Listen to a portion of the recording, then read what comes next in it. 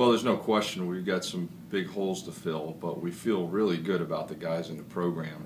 They've had a tremendous winter. They've worked extremely hard. They've been really low maintenance, just sort of plugging along every day and doing what we ask. So I'm really excited to see how things play out. I think we're going to have great competition at a number of spots for playing time.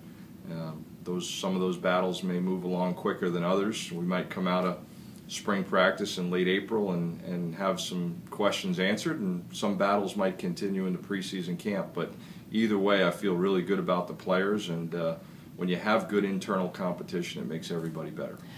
Is a lot of the spring not only about players learning new skills, but also you guys learning about players when they're pushed into bigger roles, especially just even in terms of a practice? Well, you're exactly right. There's a number of guys on this particular team that are going to need to step up and go from being a role player to more of a full-time player, or perhaps a guy that traveled and didn't play a whole lot last year and now is going to be expected to start on 3 or 4 special teams.